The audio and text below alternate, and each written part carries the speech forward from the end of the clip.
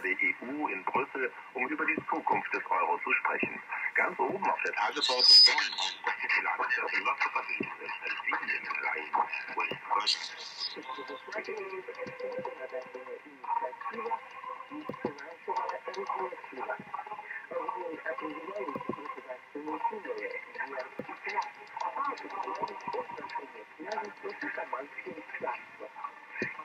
Согласие великих держав эта конституция уже в марте 1835 года была объявлена недействительной.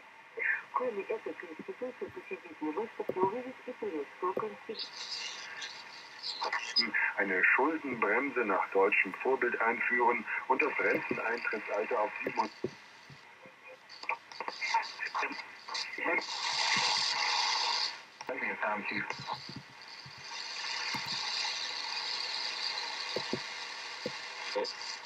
Development. The Union Defense Minister A.K. Anthony has said that the much-awaited medium multi-role combat aircraft deal will be decided by the beginning of next financial year. 6 companies from abroad have pitched for sale of 126 aircraft. The minister was speaking at a press conference organized as part of the Aero India show in Bangalore. A correspondent has filed this report. The Aero show began with dramatic descent of parajumpers who carried the national flag. Mock drill by 10 commanders of Army Aviation Corps gave us the taste of war zone maneuvers. Then the spectacle created by LCA pages, Dhruv Sarang's team, and seasoned Aero display team for the terrain gave the mega event a glittering start. Thereafter, it was serious business in the exhibition area. France has brought a delegation of around 30 companies, always from Russia, representing Irkut company, said India-Russia joint development of 5th generation aircraft.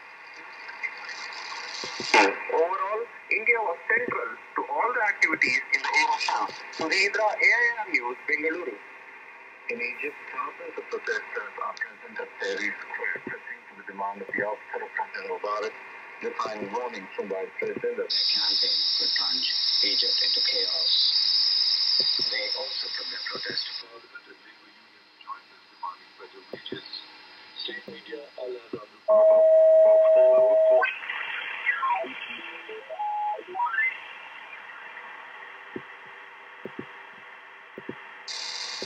transport hub will be shut down and send oil prices skyrocketing. In Pakistan, a teenage suicide bomber these 31 people. Officials said the teenager, dressed in his own uniform, walked up to the parade inside a heavily guarded area in the town of Macbook and blew himself up, killing the soldier.